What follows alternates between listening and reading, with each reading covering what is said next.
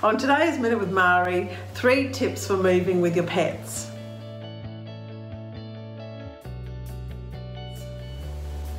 Before you move, make a plan for your furry or feathered friends that involves as little fuss as possible.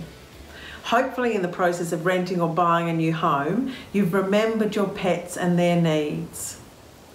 Here are some things to think about both before and on the day of moving.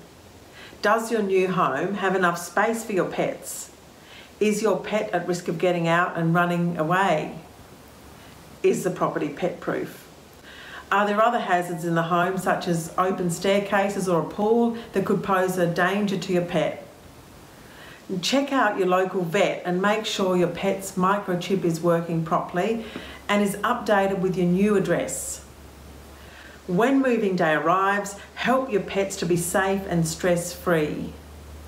If you're moving by car, make sure you invest in safe and sturdy and comfortable travel equipment for Fido, Felix and Tweety. For dogs, this may mean a crate or a carrier or a seatbelt restraint. And for cats, a proper carrier. For birds, of course, their birdcage. If possible, include some of their favourite toys or familiar smelling bedding or items of clothing.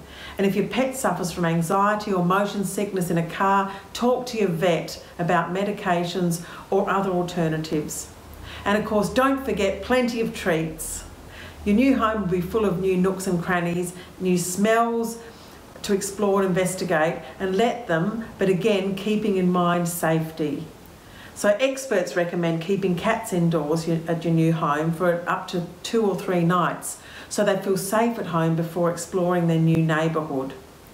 And of course, dogs enjoy walking around their new surroundings, so check out the local dog parks. And if you follow this advice, the hope is your pets will find moving house as exciting as you do.